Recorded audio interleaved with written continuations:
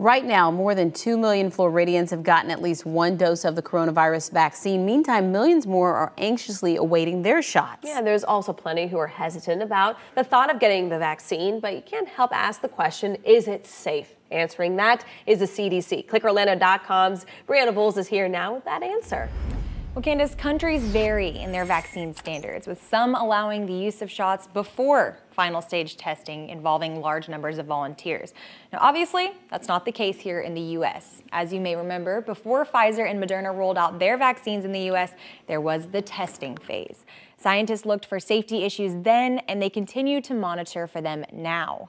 Pfizer, Moderna, as well as AstraZeneca in the UK found that common side effects were minor and typical of the immune system revving up, like soreness in the arm, fever, and flu-like symptoms, including fatigue, chills, and headache. Vaccine recipients can sign up for a program that sends text messages to see if they're feeling those side effects. It's recommended that recipients wait around a short time after vaccination in case they have a severe allergic reaction known as anaphylaxis. Now, according to the Centers for Disease Control, such incidents have so far been rare, with between 2 and 5 reports for every million vaccine doses in the first weeks of U.S. inoculations.